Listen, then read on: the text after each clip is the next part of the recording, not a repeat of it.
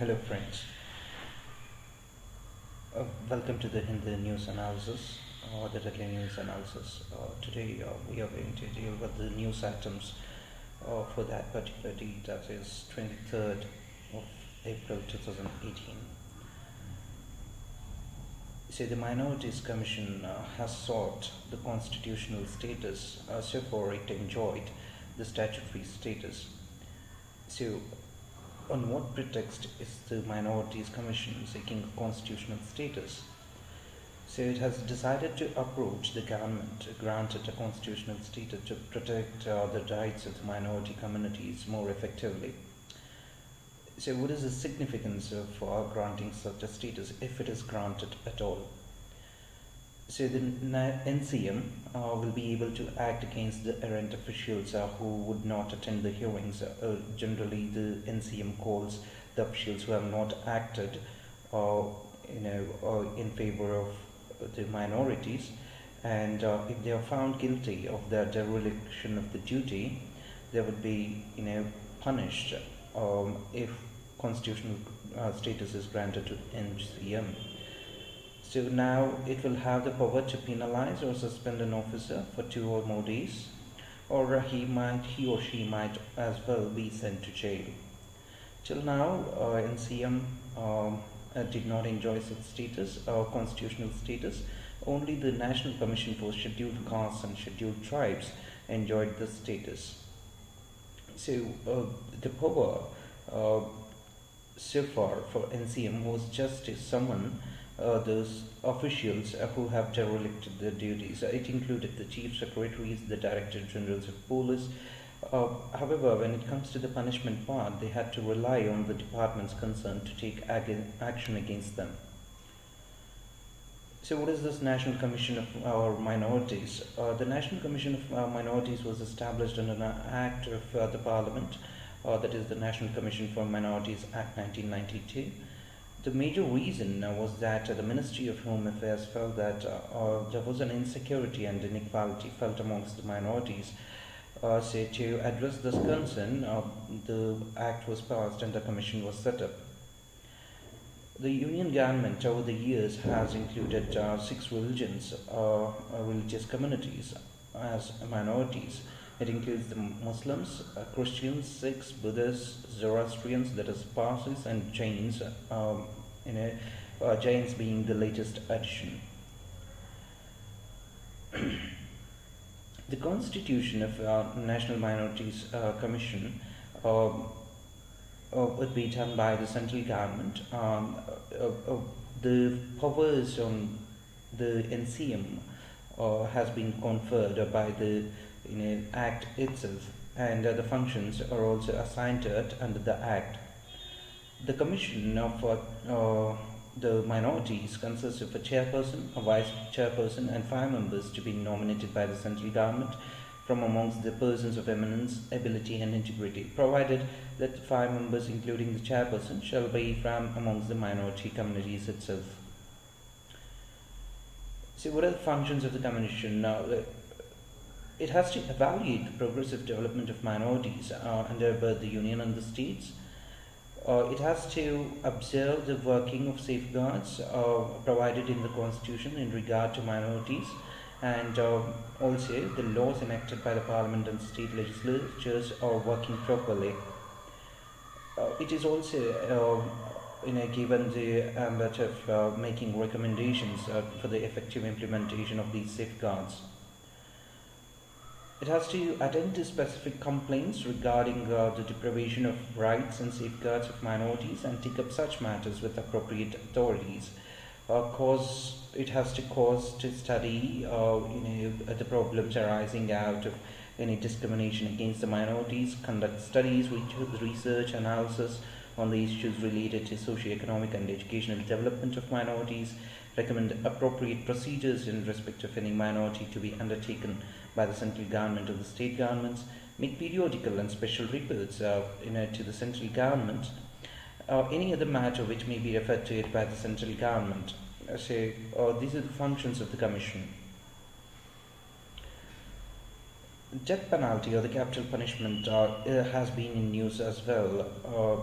Amid rising demands for capital punishment for rapists, the president signed an ordinance on Sunday, that is yesterday, which introduces death penalty for those convicted of raping girls below the age of 12. Seeking stringent punishment has conveniently sidestepped the more important criticism of systematic and systemic failures in addressing the increasing sexual violence against women and children. So, what has happened is, as and when such cases happen, um, people rise up in arms and they seek speedy justice and a speedy change of laws. Yes, the laws will be changed and decisions will be taken. However, what has been sidestepped is whether the existing frameworks of justice are working properly, the wheels of justice are they moving properly in the right direction. A particular viewpoint can be emphasized here. The women's movement has laid a lot of emphasis on the survival of the assault victim, and in turn, that person has to be enabled to beat the perpetrators. So, survival has been the emphasis. There are numerous instances where perpetrators are killing the victims, so stringent anti-rape laws are perceived not to be deterrents but measures that further instigate rapists to attack the victims and kill them. We can contest the stringent law because the assumption that the severity of the law is an adequate deterrent to crime being committed is a highly debatable matter, given that the brutal rapes in India have continued to persist despite the enforcement of Criminal Law Amendment Act of 2013, that is on the basis of the Nibayab case. This was a piece of legislation which prescribed death penalty and life imprisonment for sexual assaults that result in death and the victim being reduced to a persistent vegetative state. So it has not acted as a deterrent, and the cases have not reduced since then. What is the reason for this? There is a patriarchal undercurrent where women's movements across the world have consistently criticized the knee-jerk and the populist solutions to curb sexual violence that in a highly patriarchal vein overemphasize the sexual aspect of the assault and reinforce the stigma attached to rape. Such solutions are seen as undermining the needs to address the essential question of rehabilitation, as well as the question of complicit role played by the state agencies in denying the justice to survivors. This critique of capital punishment for rape stems from a concrete assessment of shoddy police investigations, low conviction rates, the tendency of hesitation within the judiciary in awarding severe punishments, and the capacity of stringent anti-rape legislation to enhance the propensity of rapists to murder their victims.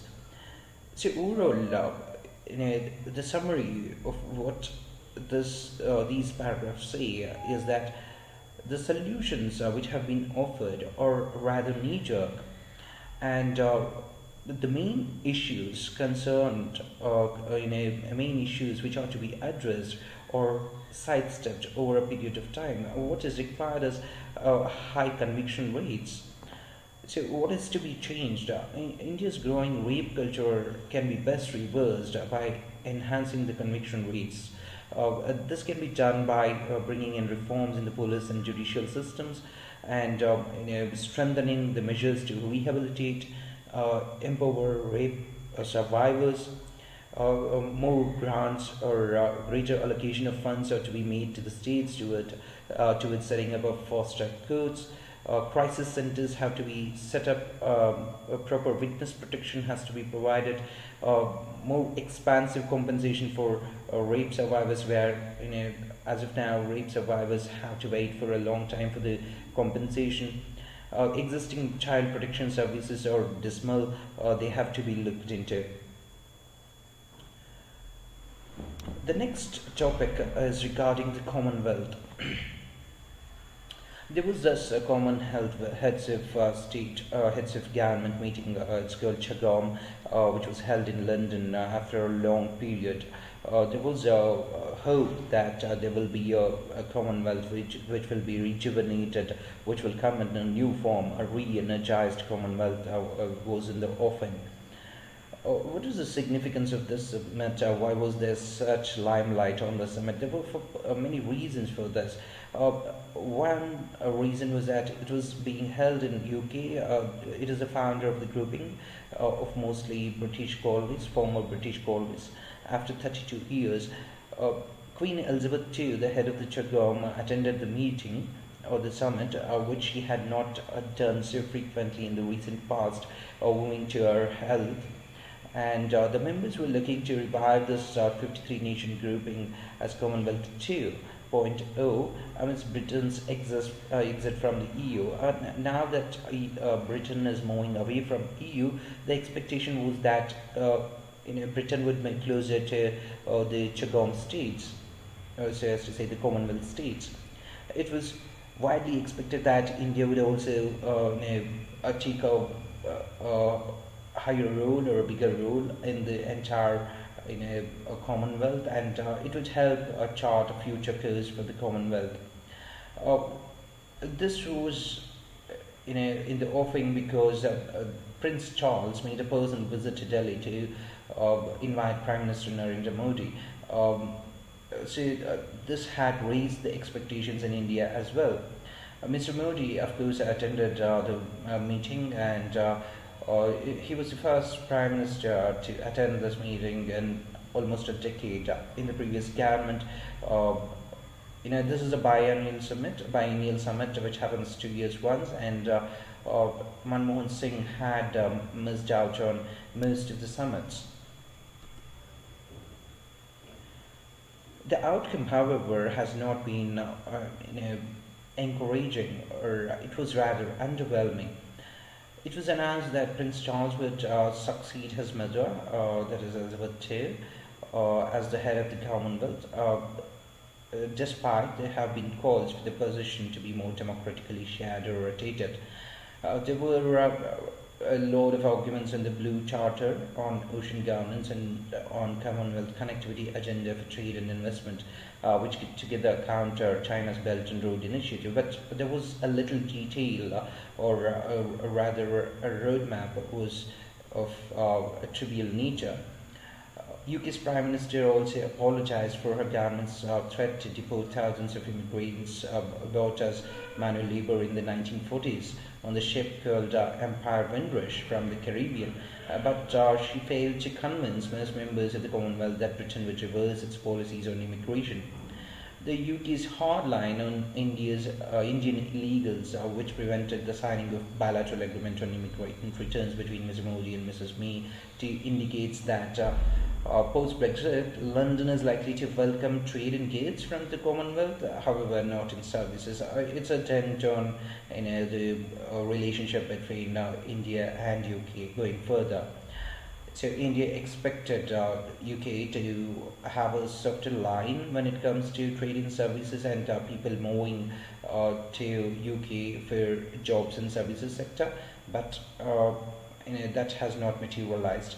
What can be said in conclusion is that the Commonwealth remains a great platform for development aid, democratic values and education opportunities, but its relevance is unlikely to increase unless it adopts a more egalitarian and inclusive attitude to its next generation of Commonwealth citizens to partake of prosperity, therefore, for this have built.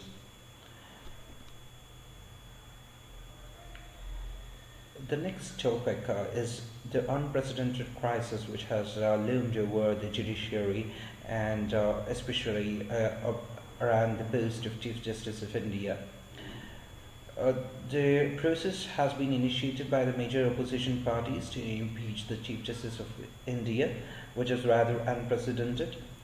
It has never happened against the Chief Justice, that is, the process of impeachment has never been initiated against the Chief Justice of India. The motion at Rajya Sabha draws its substance or arguments are mainly based on the points raised by four senior-most judges who had dissented and regarding the allocation of cases. So, what is the main charge? CJI, that is the Chief Justice of India, Deepak Mishra, selectively assigns the cases to benches of his choice, including a case related to him. The CJS, however, stuck to the point that he is the master of the roster and he has the prerogative to allocate the cases. So there are two sides of the argument here. The collegium system, which is used for judicial appointments, the Supreme Court has said that it is the consultation with the Chief Justice means that the consultation with the plurality of judges when it comes to judicial appointments. The argument that the power to allot cases should be exercised by the Chief Justice in consultation with the senior judges may have some substance from this point of view.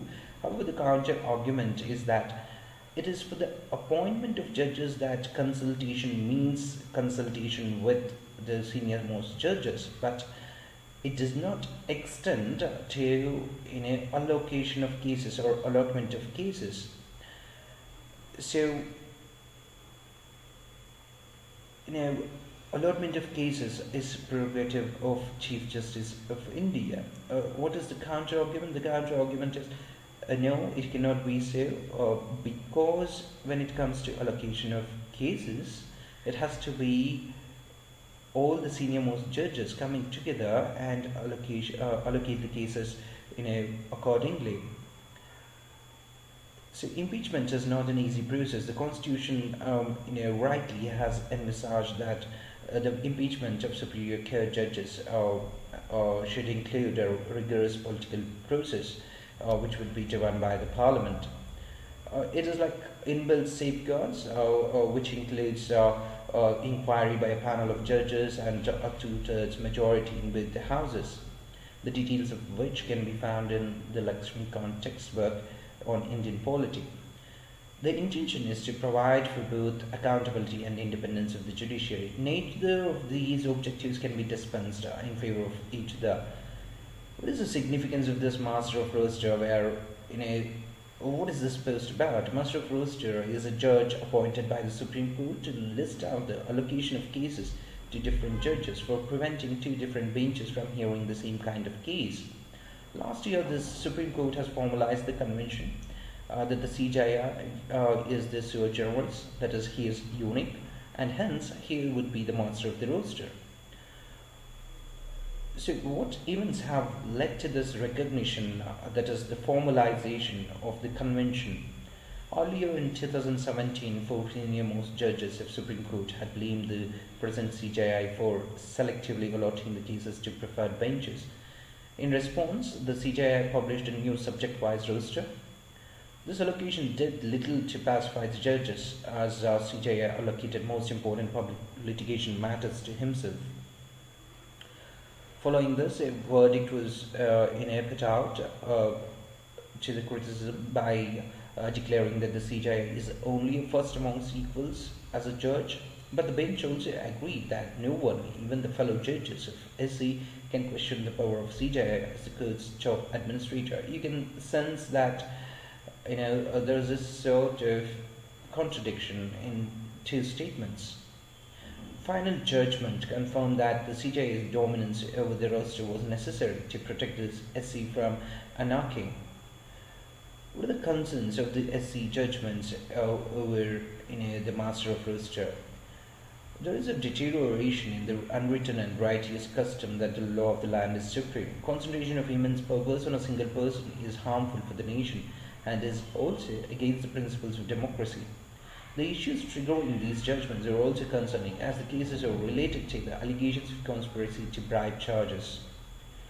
Previous norms of pronouncing sensitive judgments by consulting with collegium also will get affected, as the CJI will solely decide on cases as well as judgments.